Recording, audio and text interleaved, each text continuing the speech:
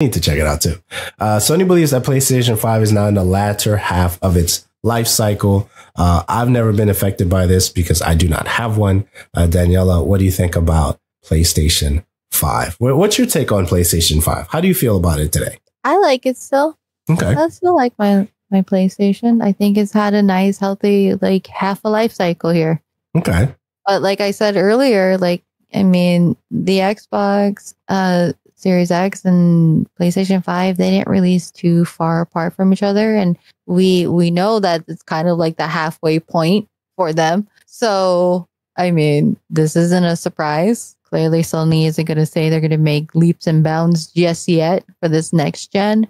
But yeah, it'll be right back. Like, we'll be talking about PlayStation 6 probably in the next 2 years. Right. And probably get it physically in hand in 5.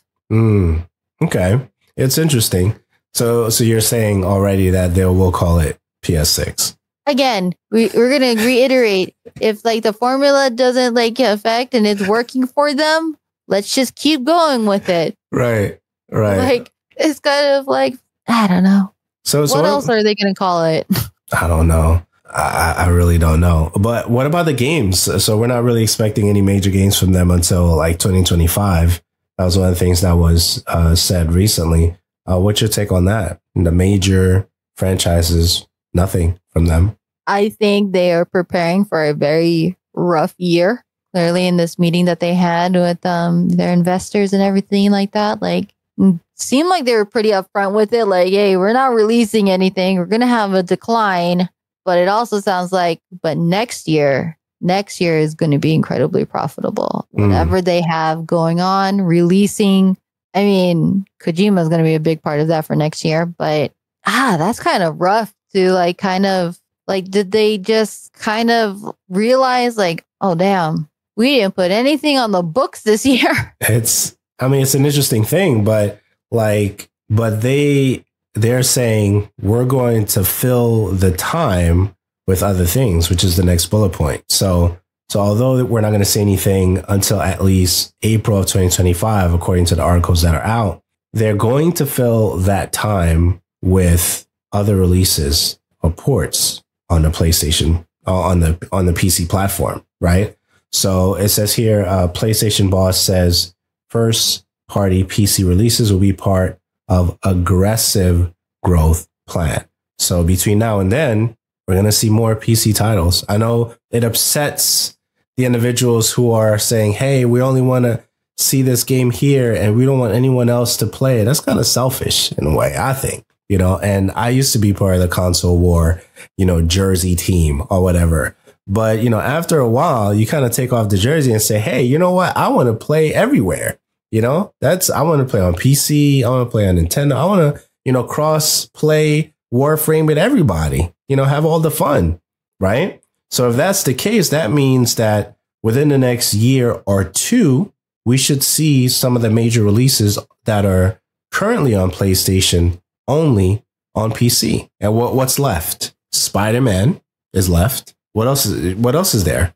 Any new God of Wars or packages of that? We'll see that. Hey, I'm trying to think about that right now. I don't know. That's what I'm saying. I'm sure. And I'm sure it's going to also be pulling out from even older games that haven't been ported to PC yet. That's what I'm saying. So if that's the case, then they have a big library to pull from to actually get that done. So it's not like they're going to be, down as much. They're going to get more awareness with everything that they've built on a PC platform.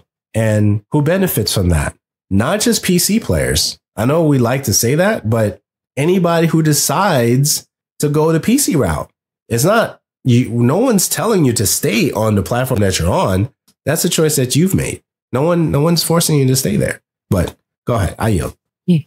I don't know what to make of it fully. It's just very interesting how Xbox's approach is just kind of a little bit more aggressive of developing these games, releasing these games, putting it out there. Where PlayStation's more of, we're still working on these titles, we're still working on these games. We are going to focus a good majority of ourselves on these other projects. That's not necessarily directly to releasing a game this year. So this feels like they're pulling back some resources to really push this other avenue of their growth plan, whatever that may be. Can we pull up a list of PlayStation exclusives if you don't mind? Because I'm really curious. Like, what is left? I don't want to use my phone right now. It makes make it do a whole bunch of noise. Like, what is left? And just like name some of the ones that we didn't mention. I know we mentioned Horizon and The Last of Us. Last of Us. Okay. Days Gone. Days Gone. The guy with the motorcycle, Deacon. That's what I was thinking. Okay, that's the one you were thinking about. Yes. Then you have old classics that were remade. You have Shadow of the Colossus, The Last Guardian. Those are kind of the major ones. Is that it? That's Ghostwire Tokyo, Gran Turismo. That's a long-standing Gran Turismo. one. Okay, fair enough. Ghost of Tsushima, which we haven't seen yet, right, on PC. Mm-hmm. So there's a few. So yeah, we'll have to see how it plays out. Yeah. So that's what it was. Days Gone with the zombies and all that stuff. Yeah, that title was kind of interesting too. But yeah, so that's all we have, Daniela. Anything else? Any final words before we get out of here? Randomly just popped up into my head here because I think the trailer came out for it a couple days ago. Was like you have the X-Men 97 coming out. Oh my goodness. Okay, next. I need a link. Next show, we're gonna talk about it because I got chills. I'm gonna super excited. Yeah, coming out. I need a link, please. We're gonna have to go through that. All right, but yeah. Fair enough. Other than that, we can talk about that next time because it's going to be available next month, I think, on Disney Plus. Fair enough. No, that's cool. All right, so guys, thank you for watching.